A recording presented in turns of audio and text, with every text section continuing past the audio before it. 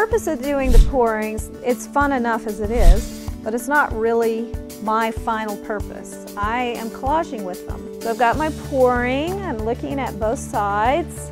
Start here and cut this. If you're doing this at home and you're not experienced, it's probably a good idea to take a little extra time and put some matte medium on it. And it's probably a good idea to let it cure. This is not cured for very long at all.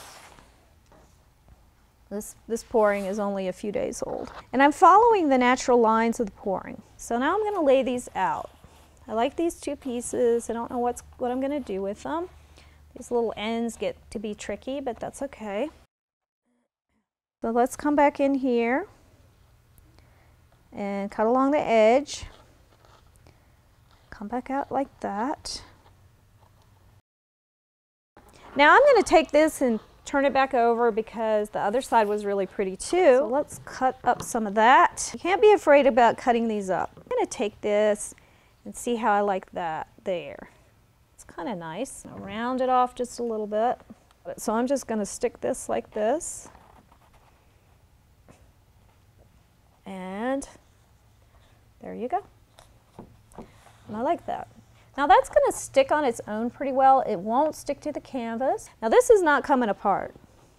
I really like these edges and I don't want to lose those. So I'm going to move this over here. So there you go. It gives you your basic idea as to what's happening. This is kind of an interesting little area. Just have fun with it. So that's kind of too big through there, so I'm going to cut off a little more. Put it like that maybe. I'm just trying to make it look very organic and like it flows together. And we're moving really quickly here. And we can use this little piece somewhere. It's a really pretty little piece. Just clip the corners so it's not so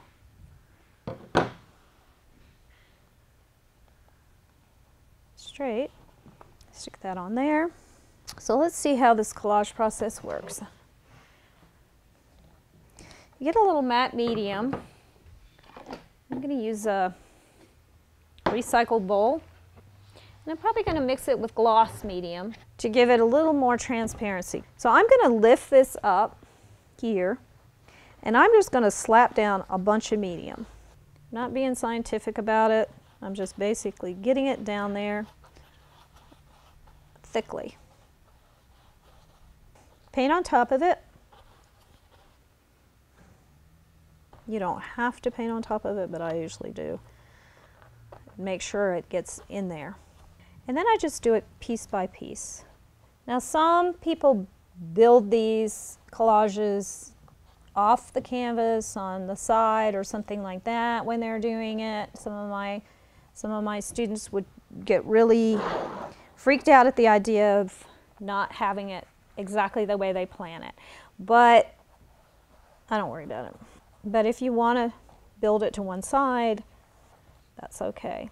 Don't worry about getting the medium on too thick. It's better to get it too thick than too thin. If it should, after you get finished and it's dry, if it should bubble up because you didn't get medium under all of it, you can come back in with a razor blade and slit at an angle, lift up the bubble, slap more medium down, and put it back down.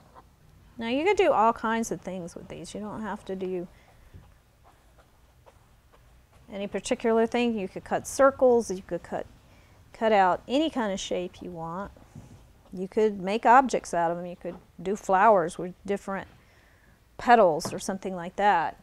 I'm going to use my brayer to just sort of get it down on there and make sure there's no bubbles. Now this will dry clear and it'll look a lot like it did initially when we first put it down. So that's the basics of collaging with the pourings.